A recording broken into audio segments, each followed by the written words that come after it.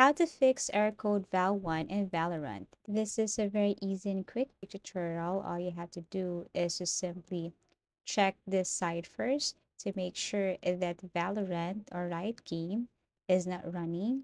And then after that, you can also check the task manager and see if any of Valorant or Riot games or anything related to this game is running.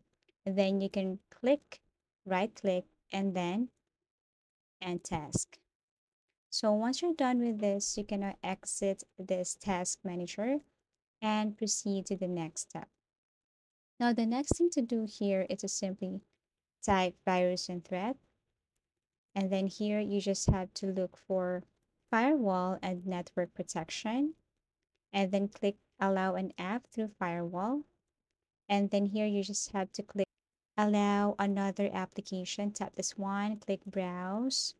And then yes, you have to go to local disk, go to Riot Games, go to Valorant, click live, go to shooter game, and then click binaries, then click Valorant, and then open, click add, and that's it. As you can see, Valorant is already here.